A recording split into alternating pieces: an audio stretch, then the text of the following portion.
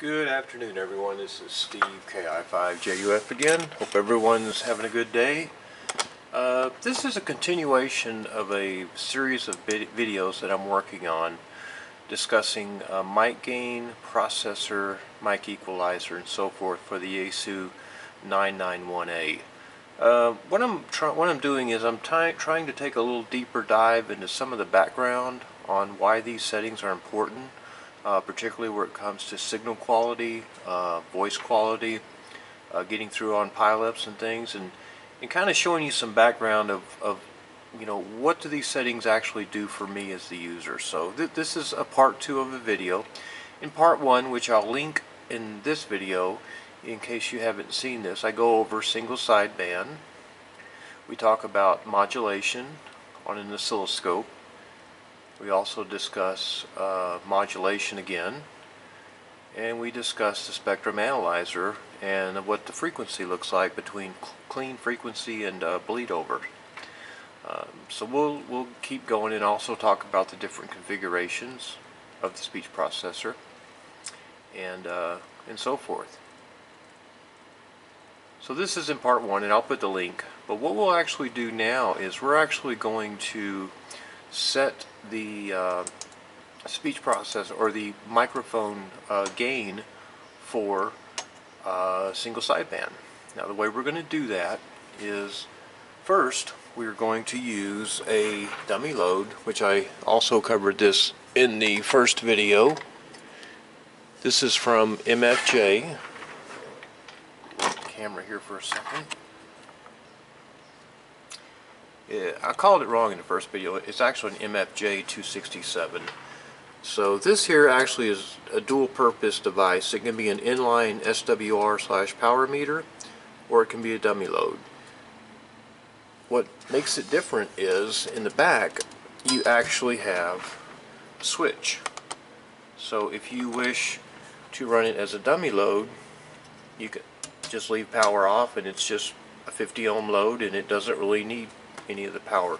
If you want to run it from a DC power, if you want to run it as an antenna, inline SWR antenna meter, then you would need to use the optional. There is a plug that comes with it that you would need to provide 12 volts for. Now what the 12 volts does essentially is it will turn on the electronics behind the board.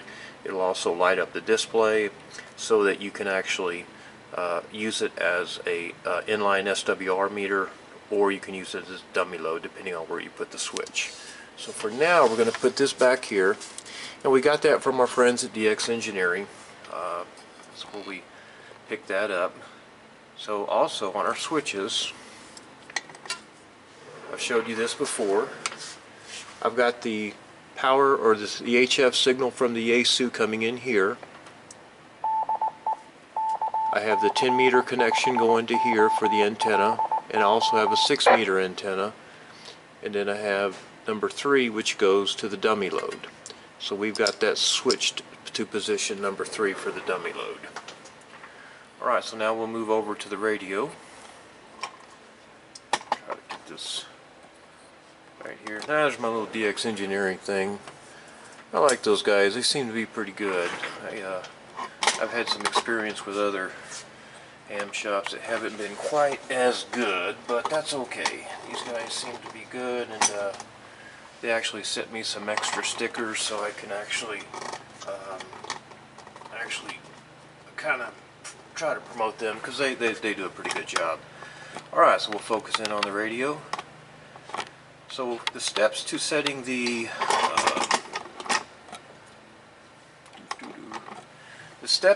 the microphone gain are, what we'll do is we need to go to HF mode. Right now we're in repeater mode or memory mode, so I'm going to press the VM. Now what the VM is going to do is that's going to take me from memory, which is M, back to VFO. So when I press this, notice what happens.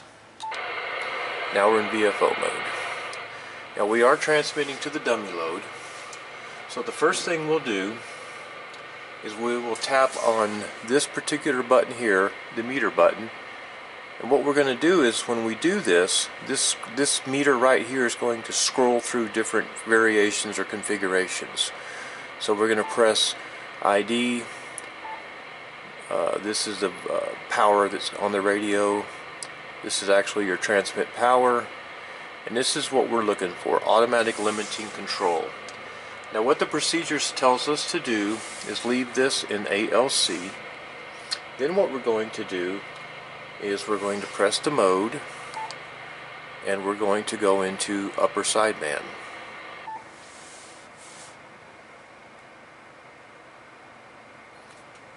Then what we're going to do is we're going to press band, and I'm going to enter, for example, press enter again, 028400.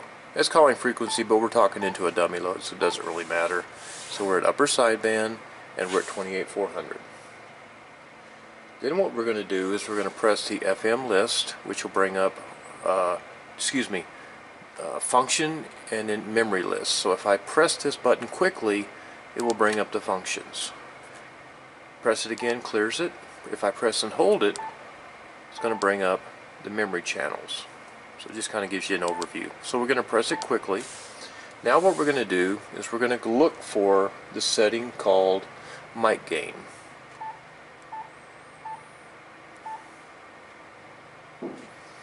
There it is right there. That's equalizer. There it is, mic gain. Right now I have the mic gain set to 30. So what I'm going to do is, when I press the mic gain button, this will change from memory channel, which is what it's in right now. See, if I turn that, we go to the memory channels. If I just wait a second, it'll clear. But what we're going to do is we're going to go ahead and go to mic gain, and when I touch this, watch what happens up here. The mic gain actually populates up here, and you'll notice a graph will appear across it. Alright, now what's happened is the mic gain is active, and now we have control of the mic gain with the multifunction knob. So now what we do is we want to talk into the microphone at normal voice peaks, and we want to go up to about half scale. So let me talk a minute about the microphone. This is the microphone that we use. This is a M100. But what I do on single sideband is these are the buttons. I have the low cut turned on and the ceramic and the dynamic. But let me show you something about this microphone. It comes with this little guy. We've done some radio tests locally, and what we found is this actually is a shroud that goes over this here, and what that does is that helps push your voice more directly into the microphone for more of a sharper, tintier sound, if you will. This option here is more for FM, so if I'm speaking on the repeater, I'll take this off, but if I'm on sideband, I will definitely use this. So next what we do, we'll go back to the radio. Try this again here. There we go. Good friends at DX Engineering. Okay, now what we're going to do is we've got the mic gain active, so I'm going to go ahead and clear this screen, but notice the mic gain still stays active and I still have control over it. But we'll bring the screen back just so we can see the actual number. So what it tells us to do is to adjust the mic gain until we get about half scale deflections. And by the way, I'm at 100 watts right now is where my power is, but I'm going into the dummy load. So we'll do that real quick. So I'm going to go ahead and transmit. We're going into the dummy load. Kilo India 5, Juliet Uniform, Foxtrot calling CQ 10 meters. CQ 10 meters, Kilo India 5, Juliet Uniform Foxtrot calling CQs 10 meter and listening. Kilo India 5, Juliet Uniform Foxtrot calling CQ 10 meters, CQ 10 meters and listening. Kilo India 5, Juliet Uniform Foxtrot. Alright, that looks pretty good. We're going about half scale, up to mid to half scale, I guess is up to half scale deflections. So that looks good. Now we're done on that. So the next thing we're going to do is we're going to set the processor. So to set the processor, now this is one thing you'll need to learn on your Yaesu. right now the multifunction knob has control of the mic gain because it's up here. But if I press MCH, that'll clear. Now what we're going to do is we're going to locate the processor.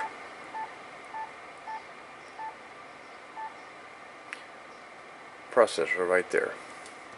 So when I touch processor, watch what happens. Now the processor's up there. But what we have to do is we have to change this meter from automatic limiting control to COMP. There's COMP. So I'm going to turn off the processor. And the reason is I'm going to show you something.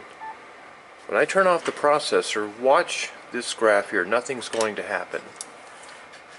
Kilo India 5, Juliet Uniform Foxtrot, testing CQ. Now, I'm going to turn the processor on. I have to press it twice to make it active. Once. Oh, there it is. I'm sorry, it's active anyway on one. Now the processor is shown up here, but it's also shown here.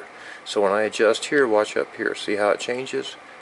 So the ideal here is we want to talk into the microphone at a normal voice level, but we want to swing between 5 to 10 dB. So let's see what we got. Kilo India 5, Juliet Uniform Foxtrot, calling CQ 10 meters, CQ 10 meters. Kilo India 5, Juliet Uniform Foxtrot, calling CQ 10 meter and listening. Okay, we're about where we need to be. That's my timer. I'm trying to shorten up the video a little bit, but that's pretty much it. We'll go back and do it one more time just so you can see it. Kilo India 5, Juliet Uniform Foxtrot. Now if I turn the gain processor way up too high, Kilo India 5, Juliet Uniform Foxtrot, calling CQ 10 meters, CQ 10 meters. Kilo India 5, Juliet, see how it's going way too high, so we're going to turn it down. Kilo India 5, Juliet Uniform Foxtrot, calling CQ 10 meters. Kilo India 5, Juliet Uniform Foxtrot, calling CQ 10 meter and listening. There's your normal voice peaks. 1, 2, 3, 4, 4, 3, 2, 1. We're between 5 and 10. 1, 2, 3, 4, 4, 3, 2, 1. Alright, the processor is now set, so what we're going to do is we're going to clear the processor from the multi-channel function key. Now we're normal again. Okay, those are the two things I wanted to cover. Again, the microphone gain and the processor.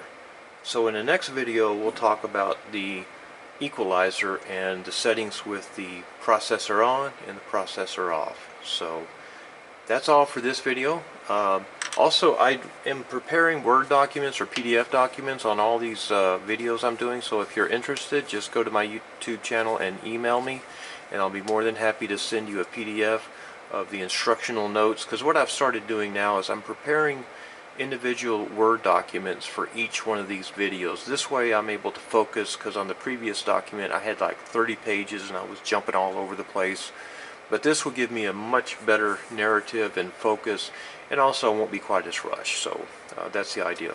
Okay, so from KI5JUF, have a wonderful day, a wonderful Saturday, and we hope we'll be back again with some more videos, and 73, and have a wonderful day. Thank you for watching.